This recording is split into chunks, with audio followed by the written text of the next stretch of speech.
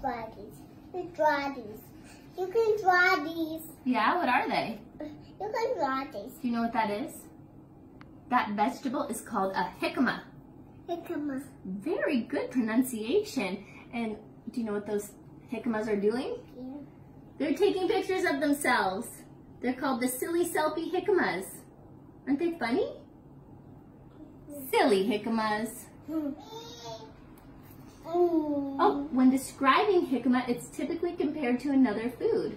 The shape is round like a turnip, and the flavor and texture is similar to an apple, potato, or water chestnut. This one is what? Happy. Look, that one's sleepy and that one's making kissy faces.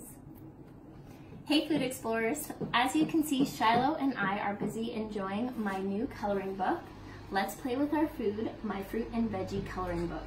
This book is filled with over 52 different fruits and vegetables to color in. Did you color in his face? And each of our fun characters are named and they have fun facts.